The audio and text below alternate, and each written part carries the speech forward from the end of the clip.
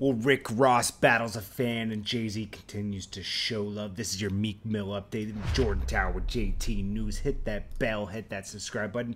And if you want to run ads in the channels, jordantowermedia@gmail.com. Well, we got Meek Mill.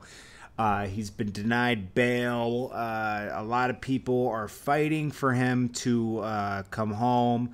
His lawyers are working hard at it. The judge is trying to they're trying to throw the judge off the case, and they're trying to find a way to at least get him home where maybe he's on probation or something. Al Sharpton's working real hard at it because obviously it gives him press, but also, hey, we'll take what we can get at this point. There's no way Meek Mill should not be home. Well, let's start with Rick Ross. So he started with the Freak Meek Mill.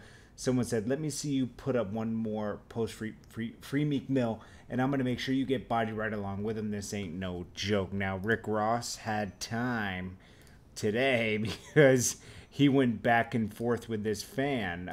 He started off by saying, let me bring it up properly. He said, meet me at my show at Art Basel. Can you afford a flight? This guy said, now I'm dead now, man. Shower Posse, remember the name. Also, he said, your mom would be proud of you sweeping the estate. Post your white boy hating black men death penalty. He said, peon, go to get out of my comments. I know, he said, go sweep. Oh, man. Yo, Rick Ross is funny as hell, man. Then we had Jay-Z showing more love for Meek Mill at a Philly concert. I appreciate y'all winning those little standing up for me. Meek ain't here tonight. I'm on Philadelphia. I used to break for times like this, to rhyme like this, so I had to grind like Greg and cut down you. I love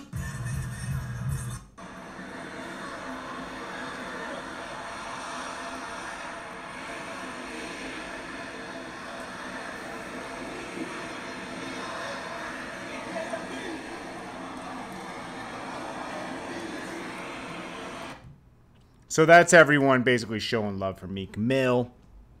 Jay-Z's continuing to support him, as he should. Hopefully Meek Mill can be home by Christmas, man. Everyone signed the petition and everything. I mean, it's really just, it's in God's hands at this point, man. We'll have to see how this all works out. I'm hoping he comes home for Christmas. But anyways, guys, tell me what you guys think. Hit that bell, hit that subscribe button. Do you think he'll be home for Christmas? Also, jordantowermedia@gmail.com to play some ads. Appreciate you.